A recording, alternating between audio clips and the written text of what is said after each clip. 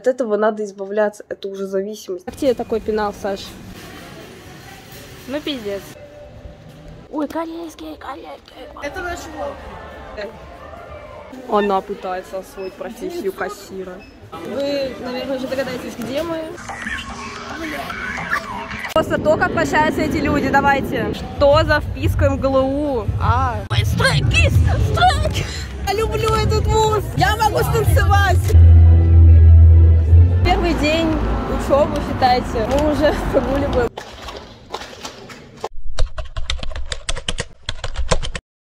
Всем привет, мои интернетные френды. Сегодня последний день лета, и завтра я иду не в школу, завтра я иду в университет. Это звучит страшно, но я уже успела привыкнуть. Короче, завтра у меня первый день в вузе, поэтому сегодня мы проводим последнее мое, как сказать, переходное лето. Сегодня последний день этого самого лета. На улице прекрасная погода, вообще сегодня просто гулять и гулять. Но сегодня у меня насыщенный день, сегодня много планов, надо это все успеть. Потому что к университету, оказывается, тоже надо покупать что-то из канцелярии. У меня, например, нету вообще синих ручек и чистых тетрадей.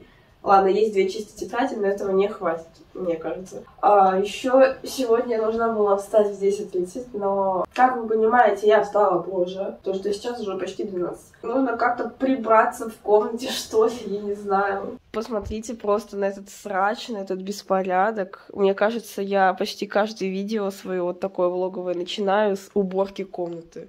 Я приняла душ, поэтому теперь можно позавтракать. Как только вообще я вышла, я сразу зашла в ТикТок и залипла. Понимаете, ТикТок засасывает. От этого надо избавляться, это уже зависимость. Я провожу в ТикТоке половину своего времени. Это ненормально.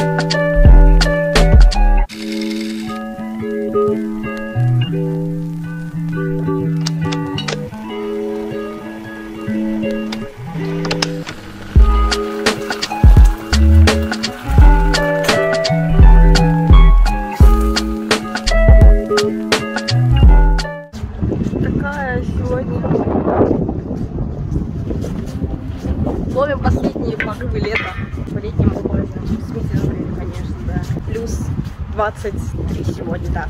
Сегодня не так, на самом деле, не жарко, но и не холодно. Сегодня прям идеальная летняя погода для Москвы особенно. Поэтому мне все нравится. Спасибо, что последний день лета такая прекрасная погода. И вообще на небе ни одного облачка. Одно солнце. Чистое небо. Привет, мои френды! Опять мы с Сашком идем в Ашан. Самый лучший магазин канцелярии. Ладно, я не знаю, если найдем ли мы там что-то нужное. Я надеюсь, что да.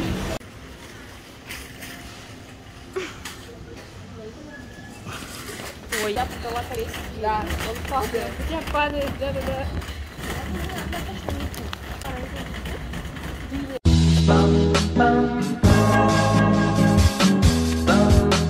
Нашли отдел с канцелярией. Не нашли мы их. Смотрите, какие ежики. В универ самое то. И вот такие пеналы. Вот. Как тебе такой пенал, Саш? Берем. Это нам надо. Короче, пенал не влюблено, понимаете, в таблице умножения. Самое то. Ой, слаймы, чё? Слаймы. Мне кажется, тут просто мама кому-то сказала нет. Гуля убила всех ворот от пули, меня естественно граммов. 415-я база, ответьте. 415-я база, ответьте. Ну пиздец. Все, уходим. Мы ничего не нашли здесь, да.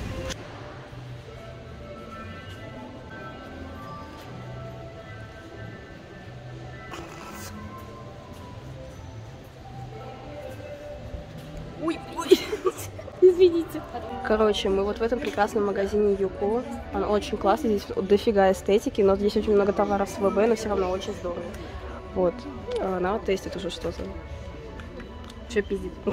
В общем, мы выбираем, естественно, канцелярию в универ. Вот это нам нужно, конечно же. Ладно, мы ищем, мы смотрим что-то надежное и практичное. Но цены здесь не такие же и катастные. Это ластик. Да, а у меня в детстве такой был, я делала вид, что это помада. Он прямо кайф. У меня в детстве такие были.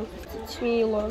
Вот это да. Это линейка и калькулятор. Это очень удобно. Блин. Ой, я нашла что-то. Ой, корейский. Саранги.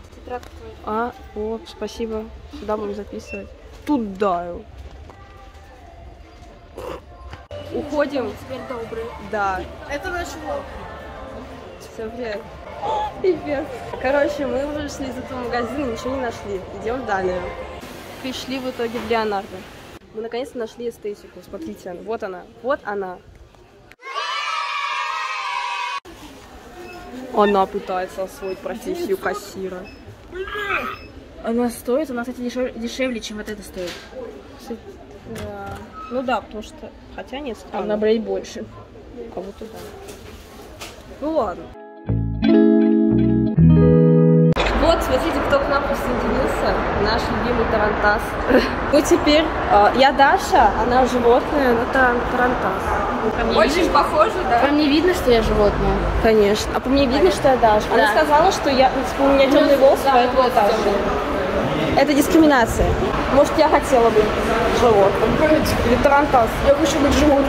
Ладно. Тарантас звучит охуенно. Ну вот и да. Вы, наверное, уже догадаетесь, где мы. А имя не спросили. В том же самом месте. Вот пришли за родным бабл-чаем.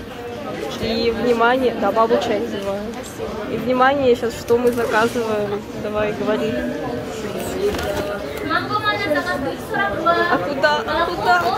В общем, кстати, мы завели бонусную карту. Ну, на мою имя, потому что я сейчас всем хожу. Ой, я, кстати, чек, пожалуйста. Покажите сейчас. 246. 245 3 брата. 243. Мой, 3 брата. Они вот тоже заказали 3 брата, потому что у нас сегодня парные напитки. Не успела все снять, в общем. 3 брата, господи. У нас как раз трое. Символично. У нас у всех 3 брата. Так, давайте представьте вот так, в ряд. Это просто вайп. Вот они, 3 ряда, и мы втроем. Да. А тебе туда надо встать. Давай быстрее, мы задерживаем. Ладно, смотрите. Все. У всех просто 3 брата. Пойдем все. Мне больше молоко бубу нравится. Молоко бубу тоже мой топ. А нам пусть пойдет золотой яблок? Конечно. Я так ходила уже. Давай пойдем. Slow it down, make it bouncy. Красивые виды. Она реально придумала горизонты. А что, текст не работает? Все удалили. Да за что?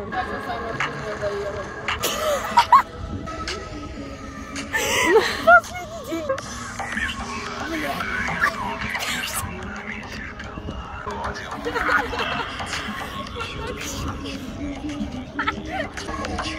О май! Просто то, как прощаются эти люди, давайте.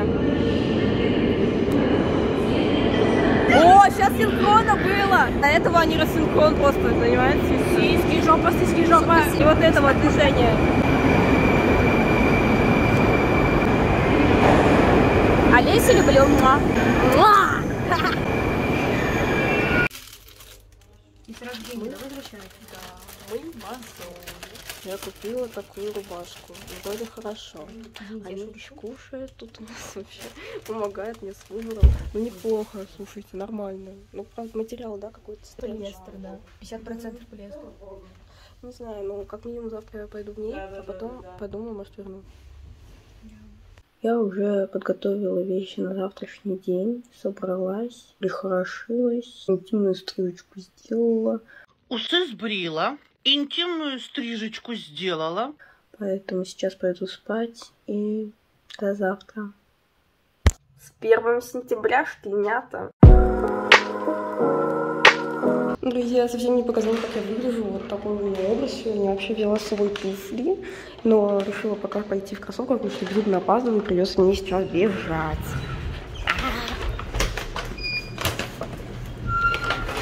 Это пипец, просто пунктуальность. Это что-то не связанное со мной.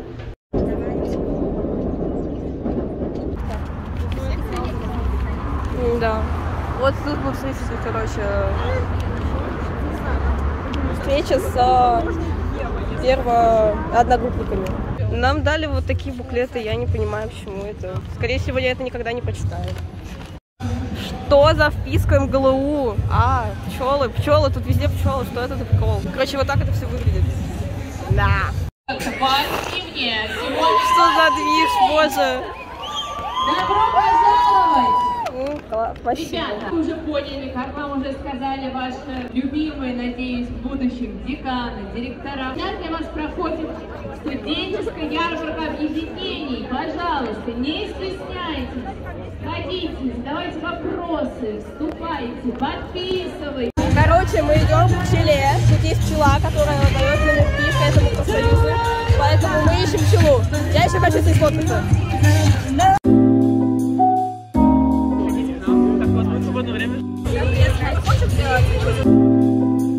В вузе есть клуб Геншина. Страйк! Я люблю этот вуз! Надо было ластик взять. Пойдемте, моляю.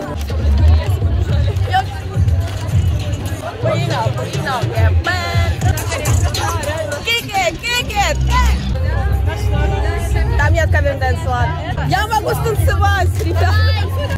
Да.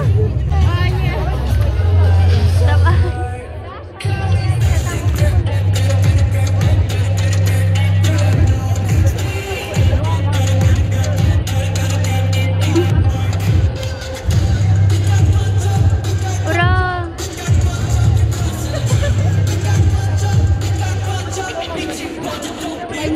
Я ужасный оператор, но там вроде что-то снялось. Мы уже на линейке. Мощной поддержкой. И заканчиваем институтом. Нас уже назвали.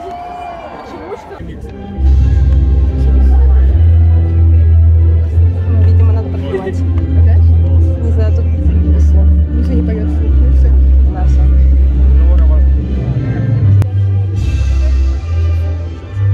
Родителей наших, конечно же, сегодня главные герои дня.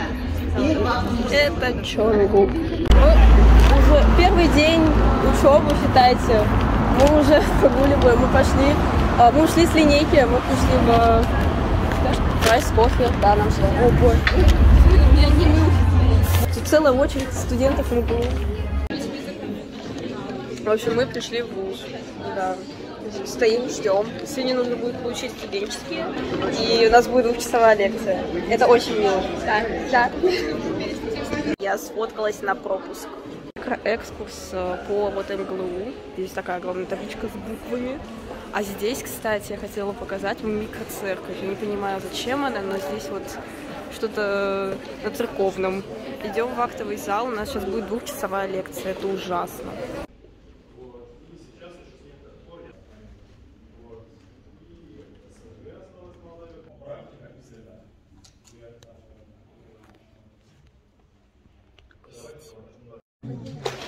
Чел ушел, теперь мы ловим рыбу.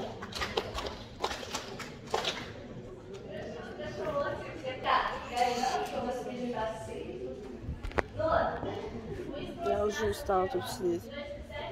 Я получила студенческие зачетку. Вот они, с эмблемой МГЛУ. Сейчас я покажу микрообзор. Вот главное здание, как бы главный корпус, но здесь мы будем учиться не каждый день. Это очень печально. В остальные дни мы будем ездить куда-то в Мытище и на ВДНХ. Это в час езды от моего дома. Спасибо. Меня немножко наебали, как вы понимаете. Но на сегодня все закончено. День с вузом закончен. Мы послушали, в общем, лекцию от переводчика. Было немножко скучно, поэтому я послушала где-то пол его лекции, потом просто села и ждала, когда она закончится. Потом получили вот студенческие и зачетку, уже они с подписями. Вот, теперь еду домой, наконец-то. В этом дне не было особо никакой учебы, никакого учебного процесса, поэтому если вам интересно посмотреть на то, как я учусь в этом вузе, то лайкайте это видео, подписывайтесь и ждите обновлений, потому что в следующем влоге я покажу свою учебную неделю. Все, всем спасибо за просмотр, всех люблю.